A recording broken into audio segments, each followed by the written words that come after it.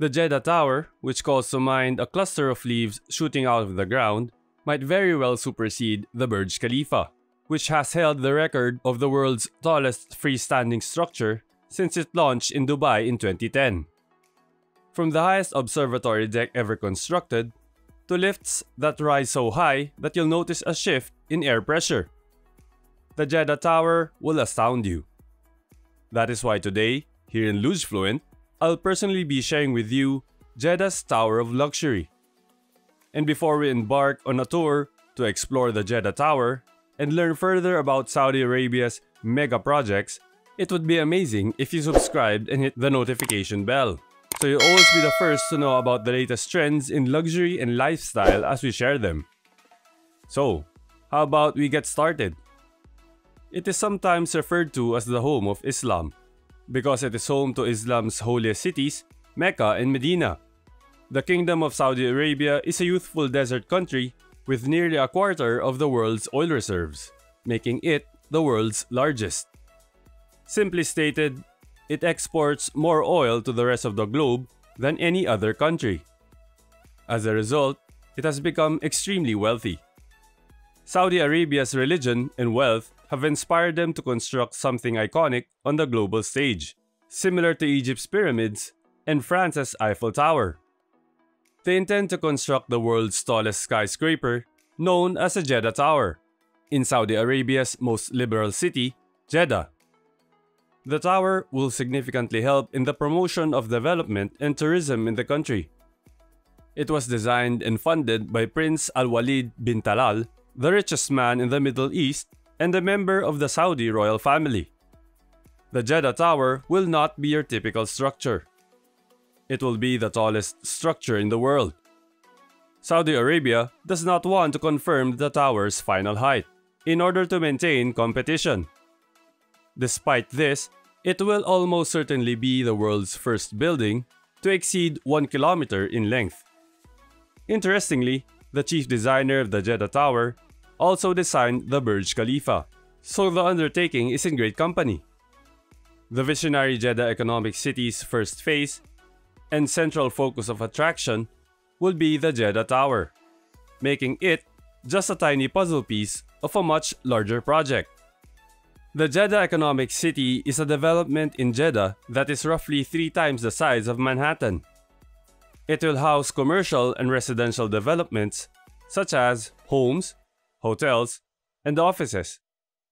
The project as a whole will house up to 2 million new citizens. It will cost a lot of money, with estimates putting the total at $22 billion.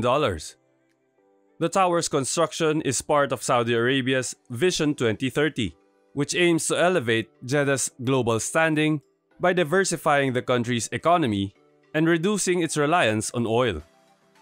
This skyscraper will undoubtedly be the crowning glory, with great engineering and design, heat-deflecting glass, and lifts that use carbon fiber to defy gravity's power. The Jeddah Tower, soaring out of the desert with an elegant appearance, is sure to impress. It will have 200 floors and will include luxury hotel rooms, service departments, and offices. Its design was inspired by the leaves of desert plants, but it will also be very functional.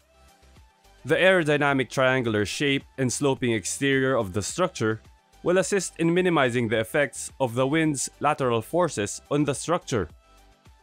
Throughout the summer, temperatures in Jeddah can reach up to 50 degrees Celsius.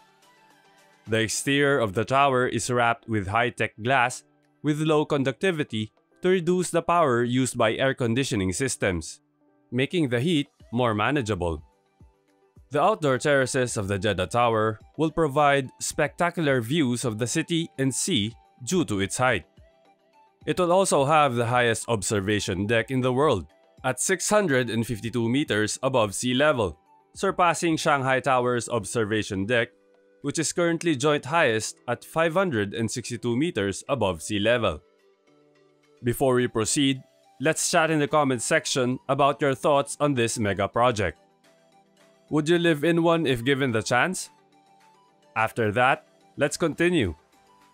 Initially, The Jeddah Tower observation deck was supposed to be a circular helipad 30 meters across to provide quick access to the penthouse. However, because the wind at that altitude makes landing risky, they decided to modify their plans. The tower, which is still packed with incredible engineering, will have highly specialized lifts that can reach 660 meters above sea level. At these altitudes, you'll notice a difference in air pressure. The Jeddah Tower will also feature never-before-seen double-decker lifts that will transport you from the first level to the observation deck in just 6 to 7 seconds. The Jeddah Tower will have a total of 59 elevators. Meanwhile, due to the tower's extreme height, the lifts will move at a slower speed than regular lifts to prevent nausea from the sudden change in air pressure.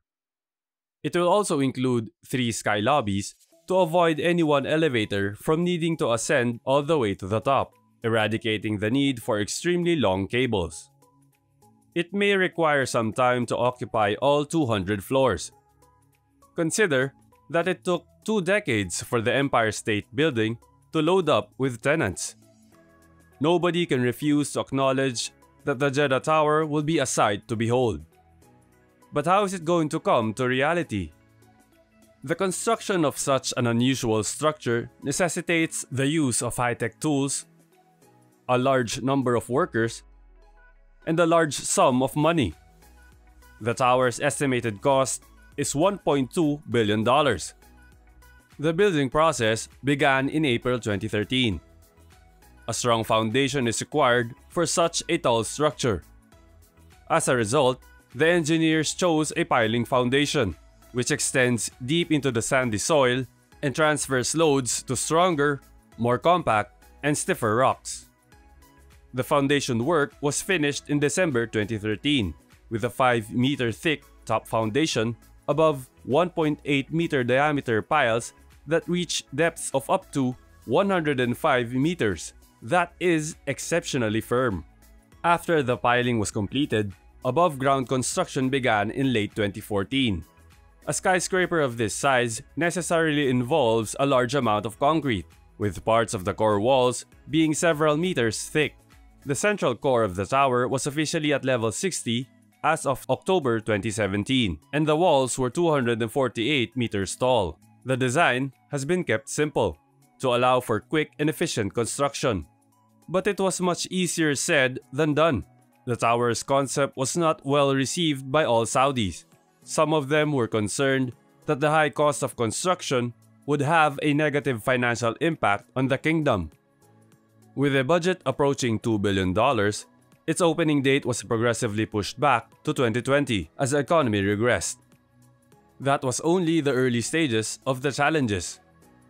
Construction was halted in early 2018 when one of the project's main shareholders was taken into custody as part of a political purge. Work on the Jeddah Tower has come to a halt, less than a quarter of the way through the 1,000-meter high project.